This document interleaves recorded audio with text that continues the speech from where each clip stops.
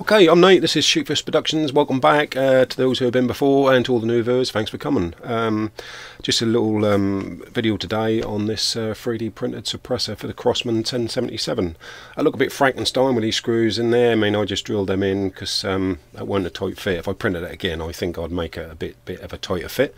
So Daz has got his 1077 here, and I've got mine as well.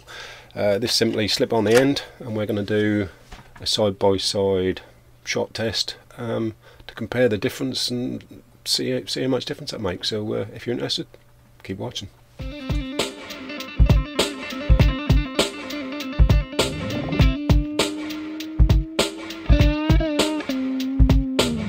Okay, so this is the 3D printed suppressor, silencer, whatever you want to call it, and it's printed in stages. And you basically, I mean, once that's pushed together, it's quite hard to get apart, so I'm not going to pull it all apart, but basically you print these little bits. I printed 5 of them, these little sections, and I think obviously the more you print, the quieter that will get, I suppose. So where I'm not going to glue it together just yet, I probably will when we're done. The little end cap just covers it in. Quite neat. Like I say, if I printed it again, I'd probably do it just slightly smaller, so that's a bit of a tighter fit on the end there. So I'll drill these holes in, a couple of screws, holds it on, does the job. So we'll take it outside now, give it a shoot side by side with Daz's, and see what happens. Okay, we're outside. 2 days later. So the weather was a bit bad. I've actually glued this together, but I did redo the barrel part. I reprinted one a bit smaller because I wasn't happy with these screws looking all Frankenstein. That was a bit wobbly, so I printed one a bit smaller. That still didn't work, so I printed one. I had to redesign it on Tinkercad, made the hole smaller, made it a little bit tight, and then sanded that out. So now that is a really good fit. I've glued it all together so that ain't going to fly apart, and I'm pretty happy with it now. So Daz has got his gun here. I'll just get mine and shove it on. So that's quite tight, and that's quite hard to get off as well. So there we have it. Got my magazine ready, safety's on. So we're going to put the camera on the side. So we've got a downrange camera. I don't know why, because we're shooting in a bucket of muck, so you don't hear the noise of pellets hitting the target. We'll take it in turns. We'll do 1 shot, then 2, then 3, and just so you can sort of gauge whether this is any good against one without, and then we'll test it against this thing, which this was an adapter that was actually with the gun when I bought it. I bought it used. It's just got a thread, there's a couple of little grub screws that hold it on, and we'll test this one against the real deal, if you like. So here we go. I'm ready, Daz. Are you ready? I'm ready. Take the first shot.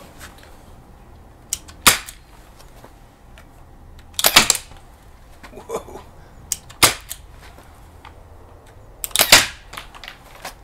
You hitting the dirt?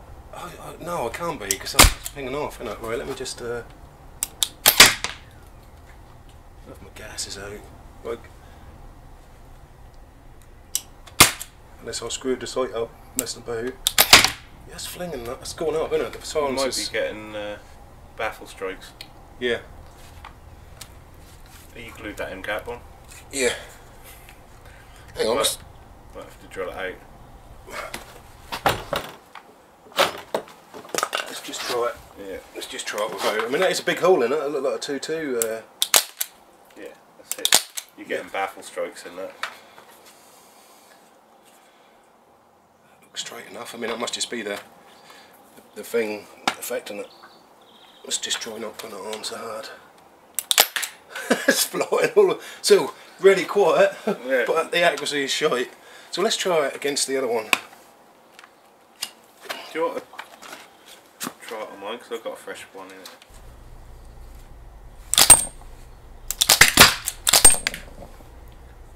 Is it pinging? I think when you're forcing it on, that's setting it offline slightly. Let's just try this one.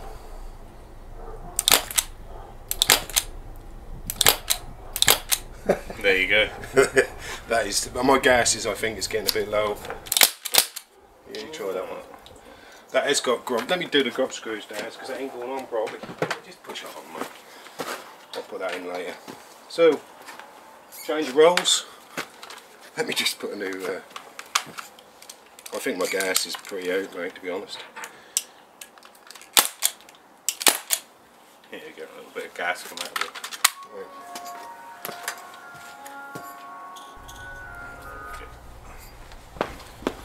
Right, give it a whirl, Dennis.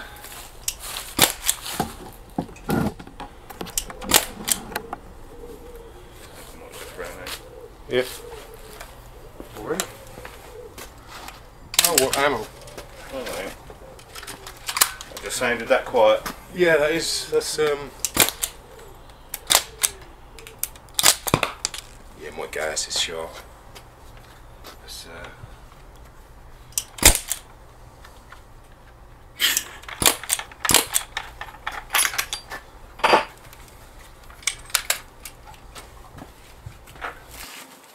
grab another.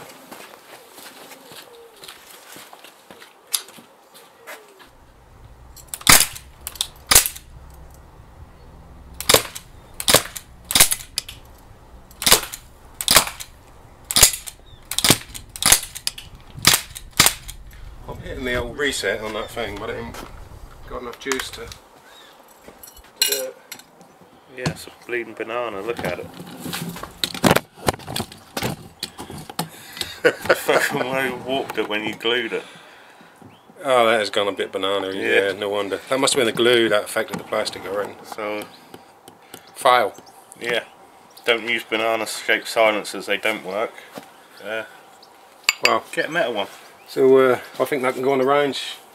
Be sure. Yeah. Thank God.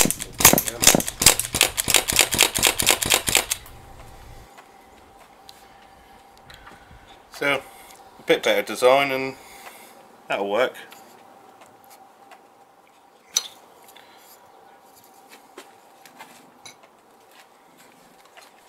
I think if I hadn't glued it, that might have been alright. Yeah. But to be honest, I've got the metal one. I ain't had too much joy with 3D printed silencers. Maybe you should put it in a little jig before you glue it. Like ram a rod, straight rod down it. That's probably the type of glue I used. I used like Yoo-hoo glue. Yoo-hoo! Right, I'm just going to shoot off another mag with my silencer, probably.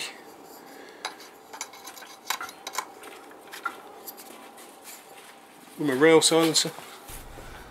Proper.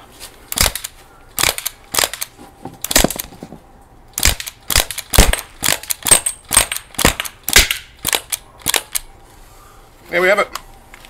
Thanks for watching.